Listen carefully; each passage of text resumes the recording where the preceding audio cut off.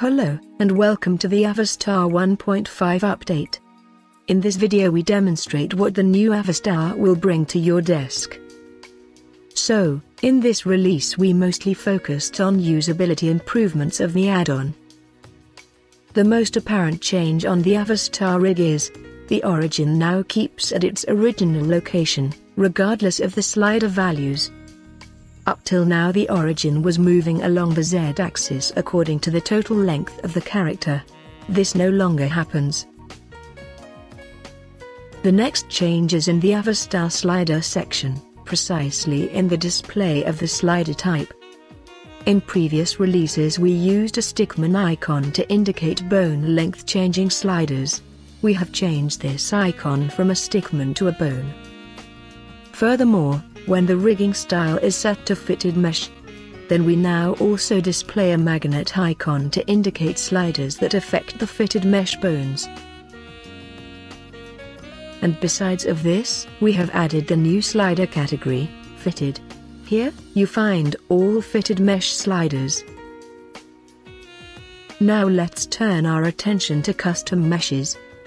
When you work with characters which are made of multiple mesh objects, then setting the sliders for the entire character was a bit cumbersome, and you could easily forget to attach some parts of the character. Because of this, we have added the option to set the sliders for the entire rig. So, if you first select the rig, and then set the slider type, you can be sure that all your custom objects will behave in the same way when you use the sliders. When you look at the Adjust Weight Groups panel, you no longer find the function, Move, which was supposed to move weights between fitted mesh bones and regular bones. We have split up this function into the functions, Convert to Fitted, and Convert to Classic. We also improved the conversion of characters and attachments from foreign rigs to Avastar, and vice versa. And for this purpose we have added the neutral shape. If you already have worked with the Avatar workbench, or with the official Avatar rig from Linden Lab, or if you normally work with other modeling tools, in all these cases you have already used this shape.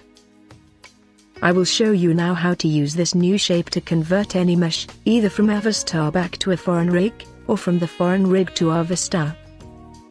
So, here is a default Avastar character, and this dress is attached to the Avastar rig. Let's assume that you need to convert the dress to the rig of the Avatar workbench, although I do not know why you ever would want to do that. But anyways, I will prove now that we indeed can convert meshes in either direction, and here is how it goes. First, you select the Avastar rig. Then you enable the Second Life Appearance sliders for the entire rig. You find this button in the skinning section of the tool shelf. Now switch from the default shape to the neutral shape.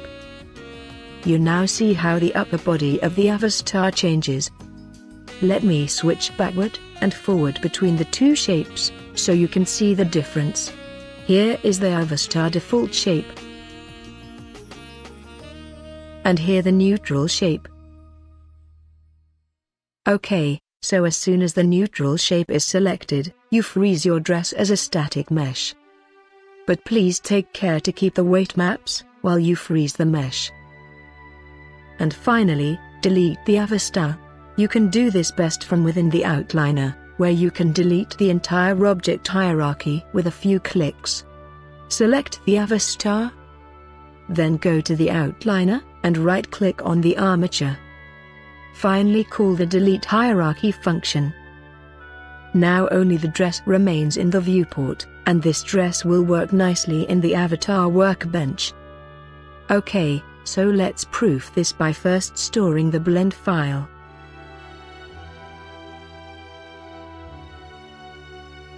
Then open a new workbench file.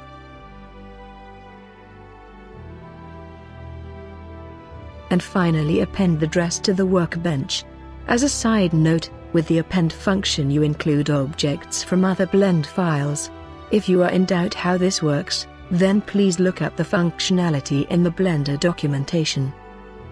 Okay, The dress is not oriented correctly. This is because the workbench rig is rotated by 90 degrees around the Z-axis. So let's fix that. And now the mesh fits exactly to the workbench rig. So we are ready to bind the dress to the rig. And since we are now using the workbench, we now also have to use the bind tools from Blender. Now let's see how we get this workbench dress back into Avastar. So, select the workbench rig. Then in the tool shelf locate the Avastar vertical tab. And there, locate the rig transfer tool. Here you just convert to Avastar rig. However, you see after the conversion the dress is not rotated as intended. For this we have the option, Apply Rotation. You find this option within the Operator panel at the bottom of the tool shelf. And now we are back at the same point where we started our travel from Avastar to the workbench and back to Avastar. So, mischief accomplished. Thus let's now move to the next topic. The next big change is in the Avastar main panel. This panel now allows to check the availability of new updates at any time. You also can download an update from here, and finally install and activate it. And this is done right in Blender, without the need to move to a web browser. So, right after startup, the download status is set to unknown, as indicated in the panel. But you always can check if an update is available. However, the actual download works only if you also have created an account on our website. In that case, you just need to log on. Then you get access to the new release.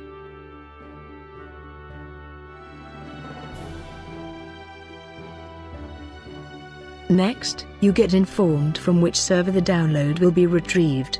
Here you also see the owner and purchase ID of your product. Now you can start the download of your update.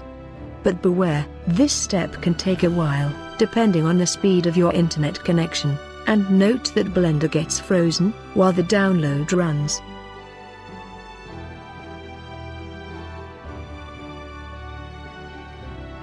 When the download finally succeeded, you are ready to install your new release. And in the final step, you get asked to reload to activate your add-on. And when you finally press the reload button, then your add-on will be reloaded.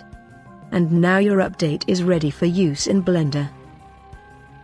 Of course, this panel will only become useful when we release future updates, but you already can see how much easier it will become to keep up to date with the product.